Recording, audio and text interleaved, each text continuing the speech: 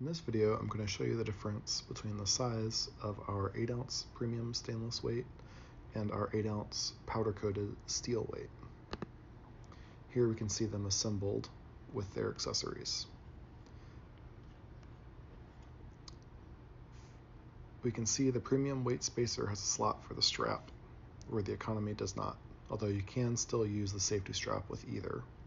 The slot just makes it a little easier. You can see the bolt is not attached to the weight bulge with the standard weight set. We're going to disassemble the stainless weight set here and unscrew the weight bulge. It's all one piece, makes it easy to remove. Here you can see our stainless weight, that's 8 ounces. Now we're going to take apart the standard weight set and show you the powder-coated steel weight compared to the stainless weight.